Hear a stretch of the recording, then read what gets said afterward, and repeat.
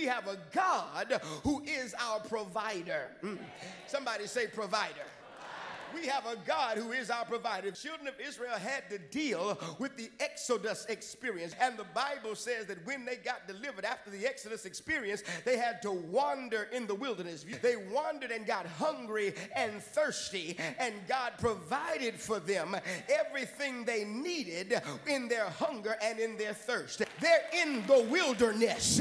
Ain't no 7-Eleven, ain't no Five and Dime, ain't no K. Roger, ain't no HEB. All they had were the provisions of God. And God said, you thirsty? I got you, man. And he gave them water out of a rock. He said, you need some food? Let me give you some manna. And the manna came down from heaven, and everything they needed, God provided it. Manna is a beautiful word. I love the word. In the Hebrew, the word literally means, what is this?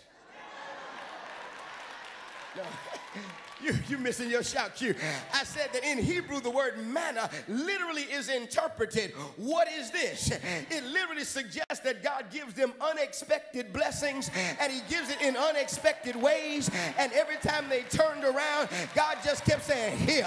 And they kept saying, wow, look at God. Did God do it again? And maybe I can find somebody at Wheeler Avenue Baptist Church who can testify all your blessings didn't come in the usual course of time.